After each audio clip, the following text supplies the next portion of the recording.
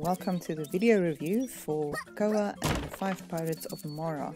My name is Mrs. Cloud and I will be narrating it for you today. As always, the full review can also be found on our website GAMERamble.com. Let's jump straight into the TLDR. Koa and the 5 Pirates of Mara take a break from all the farming of the previous game and instead presents players with a 3D platforming adventure. It sees Koa traveling to different islands where she must take part in platforming trials to find map pieces leading to her next destination. Along with all the platforming, the game also features some collectibles to find as well as a few mini-games and races. The entire game is very wholesome and lighthearted, while the platforming is easy enough that most players should be able to have fun without getting frustrated. Gameplay. Some of the control elements, such as having to hold down a button to run, takes some getting used to, but overall the game is fun and varied. It gets a 7 out of 10 from us. Graphics. The visuals are bright and colourful, while the levels are varied enough that exploring them won't feel repetitive. Graphics get a 7 out of 10 from us. Sound.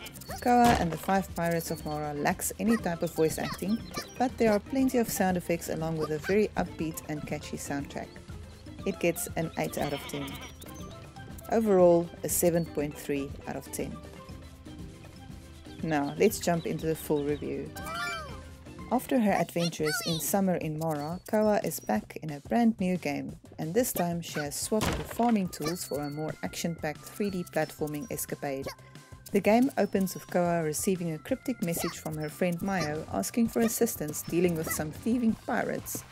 However, after rushing off to help, Koa gets roped into a series of pirate trials that involve clearing obstacle courses. While set in the same world, it's a complete shift from the relaxing farming and crafting in Summer of Mara. Players take control of Koa and must clear 8 different worlds to restore the town of Qualis that pirates have ransacked. After their rampage, the pirates have all scattered to different islands, which Koa must clear to retrieve map pieces that will lead her to the next island. Koa and the 5 Pirates of Mara is a 3D platform adventure that harkens back to classics of the genre, such as Crash Bandicoot, Klonoa and Pandemonium. Each island has its own theme and is filled with traps and obstacles to overcome. The goal is simply to reach the exit as quickly as possible, which means most levels can be completed in a matter of minutes.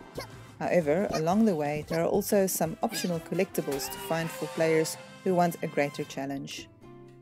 These collectibles take the form of pearls, fabric and plastic, which unlocks town expansions, new outfits and new backpacks respectively.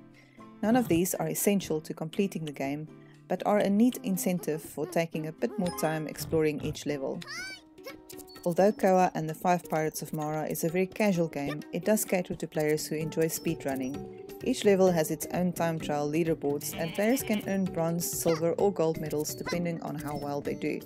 We typically took our time exploring each level the first time we played them in order to find the collectible and familiarize ourselves with all the traps.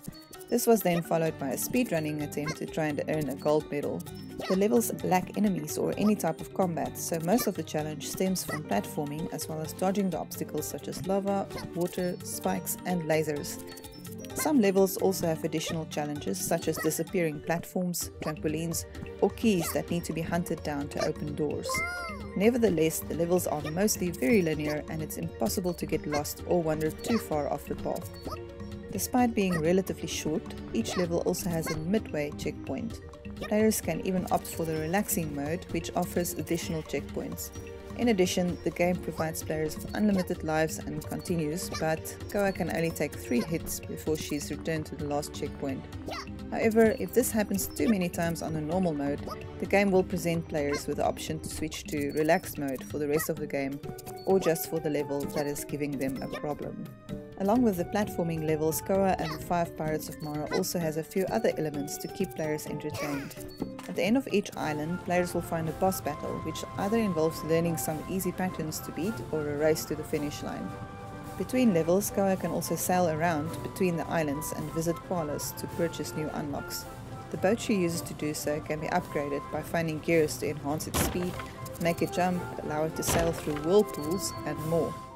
Occasionally, Koa also has to complete underwater levels, which offers a break from all the platforming and focuses more on dodging enemies and traps from a side-on perspective. In addition, Napopo, Koa's little friend who rides along in a backpack, gets a chance to shine in the diving minigame. Lastly, completing each island opens up a race where Koa must compete with 3 other characters to reach the exit first. These are optional but reward players with additional map pieces that unlock new locations and challenges. All things considered, there is plenty to keep the players busy, but the game is still relatively short, and completing everything it had to offer took us less than 10 hours. Visually, Koa and the 5 Pirates of Mara is a bright and colourful game with a charming art style. There's nothing cutting edge on display, but the levels are varied and cover all the usual platforming tropes such as lava levels, ice levels, ancient temples, caves, and so on. The game also features a wacky cast of characters, each with their own 3D models, as well as hand-drawn portraits when talking to them. The soundtrack is decent too, with plenty of upbeat songs to accompany the action. Unfortunately, the game does not feature any voice acting, which is a pity as there are plenty of characters and dialogue. As it is a 3D platformer, we found a controller to be the best way to play, but having to hold down a button to make Koa run takes some getting used to. Koa can jump and stomp on things like buttons or threads, but we sorely missed the ability to double jump. However, pressing the run button just as Koa lands after a jump causes her to roll, which, when timed correctly, can make her go faster and perform a longer jump afterward.